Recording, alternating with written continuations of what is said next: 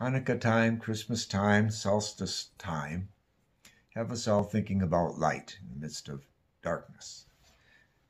Here's a scientist writing about light. He says, light is a vital ingredient in all atoms and in the molecules and life forms, including humans, that are made up of atoms. Light is by far the most preponderant particle in the universe. Though most of the energy resides in matter, almost all particles in the universe are those of light. If there is a meaningful scheme to things, and the speed of evolution argues that there must be, then light must somehow be a very important ingredient.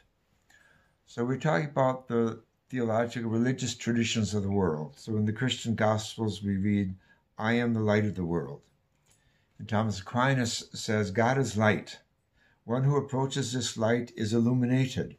As Isaiah says, rise in love and be enlightened.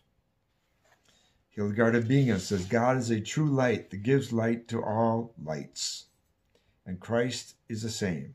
We become flooded with this light, says Hildegard.